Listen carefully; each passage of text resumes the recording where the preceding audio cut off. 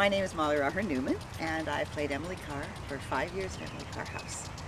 And my experience of playing Emily Carr has been a very interesting one, because I believe what's been happening is that I channel her to learn about her characteristics, and then I use what I've learned through that method to establish an acting methodology to play the character. And I believe there's a cycle where there's a downtime, where I don't pick up anything at all. And that's from March till May? Yeah, till middle May, and then what I call it, she starts moving again. So she started moving again. Oh, she's moving around. There's no doubt about it. And there's some specific signs that seem to happen. It's almost as if there's a little veil that comes down in your eyes, halfway only, and then lifts again. It just this sign. Yeah, and then it's sort of subtle, and so maybe it happens twice, you know, and this and up, but only halfway. A visual thing. A visual thing, yeah. And then usually the second time I notice, I go, oh, I think that was one. I think that was maybe it was. Then I wait, and generally what happens is there's another one, and I'm waiting, you know, I'm being attentive to it. I'm listening for it is the best way I can say it. And then once I notice that, and then I basically, what I do is I audibly acknowledge the fact that I've got it. That I say, okay, now what? Yeah, tell me what you... Yeah, I say, now what? Okay, I got it, I'm here. What? Are these the same signs I should listen to speak with her? Do you think you should be interested in that, or do you think it's through channeling only? You can carry on a dialogue. Yeah? I believe you can, yeah. It's sometimes tough to discern the answering back, but I think that's basically what happens when I'm dealing with her, whenever it is, because there's often a back and forth thing.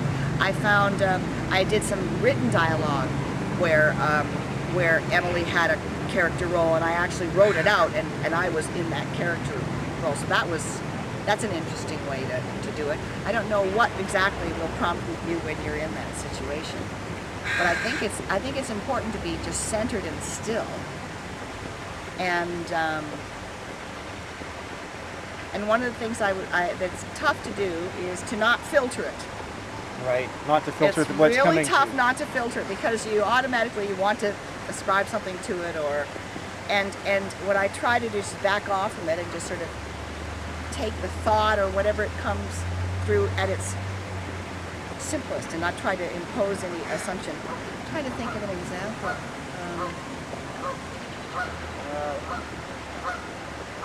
Well, when I was looking for the tree. Yeah, you had that. There was a prompting to be looking. And then sort of get to the fork in the road, and you sort of go, and you sort of feel a little pull that way. And, oh, okay. That's prompting. That's subtle. It means you have to be centered and still in order to hear that. So often when, several times things happened in a car, but I had no music on. I didn't have anything interfering with just the sound. Just the white noise that we experience in a car. Yeah, yeah. And so I think there's a centering that does. Oh, really? So I'm just sort of trying to just relate, rushing water or running water can do that too. I know I've been really hung up on birds and running water since I got into this. So who knows? Wow, maybe that's what it has to be. Well, I guess the reason I bring up these doubts is because when I read her journals, when I read about what she thought of maybe some younger artists trying to contact her, she wasn't always in a favorable light,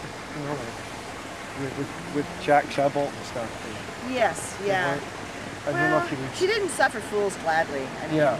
I think that's a really accurate phrase to say of Emily, and she thought Shadbolt was a little full of himself, and she didn't appreciate that. That got in the way of her looking beyond into his art, I think. Right. Because she saw things emotionally often, Yeah. So she was very much her own woman, and was really tired of mincing around with all the Victorian pruderies and traditional stuff that went on around that time. And she didn't benefit from playing the game anyway. Yeah, that's right. Benefited absolutely zero. So why wouldn't you be your own person? Yeah. Oh, exactly. Yeah. Exactly. Yeah. I think the spirit, it's a strong spirit. It's just and it appears to be a spirit that's still concerned with the role of artists in the world, and still appears to be concerned with the value that's placed on creativity, which is not very much. No, it's declining in some places. And yet, where would we be without the creative people in the world? We would have no music, we would have no art, we would have no dance, we would have no theater. So then what would be interesting to do? Yeah, you can, I mean, that's vital life forces of our civilization. And each person that delivers those services is not esteemed as much as, what, a CEO that's jipping his workers here and giving himself a raise up here? Wow. Yeah, exactly. Talk about an unbalanced world. But things are not much different for artists today than they were for Emily, in a sense, where we're still all really scrambling to make a living. There's not the honor ascribed to the arts traditions as there is, business traditions, for example. Business is taking over everything. Everybody thinks cash line, bottom line mentality. Where is culture in that? Where is culture in that? Where is that? And that's what she's concerned about. And she's concerned about Canadian culture. That's what I'm getting through all this. Yeah. What I'm getting is she's concerned about the survival of our culture in Canada and all the people that are vital to the survival of civilized culture. All the arts and all those humanities. I mean, you have to struggle to keep doing it. If you're an artist, you have to work at it. You have to endure a lot of adversities. And I guess she's concerned about the role of artists continuing. The theme I keep getting is that we have to be creative in spite of the world plotting against us spending creative time, Someone says, "Oh, you're painting a painting. Yeah, you weren't doing anything all afternoon, were you?" Yeah, that's I mean, how common is that? all the time. And so we have to keep creating, no matter how difficult it is. It's very important that we all know how important that is, because that's what separates us from the computers and our desk, is our creativity. That's what seems to be her main theme. And to keep educating yourself, keep learning and introducing new things, and not being afraid to bring the new into the old and make a new soup. But it'd be interesting to see what you get, because you'll get something. I do feel, it's being centered and blanking your mind. Blanking your mind, yeah. And seeing what comes in. And then if you do that, what happens to me is, it's like a straw. I call it the straw in my brain. It's a hollow straw, and it seems to fill up, and then it gets full, and it blurbles out. And all that blurble is automatic writing or these understandings, and then it stops for a while, and then it holds up again, then out it comes. So the automatic writing seems to be like that. And so if you clear your mind, when you're in the space where you're doing this experiment, clear your mind, and then have a pencil and paper ready, I would say. Oh. Because that was a great way to do it, and make it pencil, not a pen. Pencil, yeah. So I got specific instructions. Oh, yeah. Pencil. It has to be a pencil. Oh. And, a sharpened pencil. And I used a big graphite stick, so I wouldn't have to sharpen it. And gray paper. Gray paper? Yeah, so I don't know. So if I get gray paper, I will. I always have gray paper.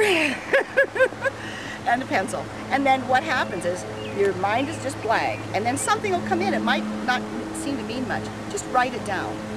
Then forget it, let it pass, and then wait for something else to come in. Write it down. And it's sort of like this, come in on your little screen, out again. Because then you don't attach to it. Yeah. Then you read it later and you'll understand it more. Strange. I can try that. Oh, it's a great way to get that process happening. Yeah.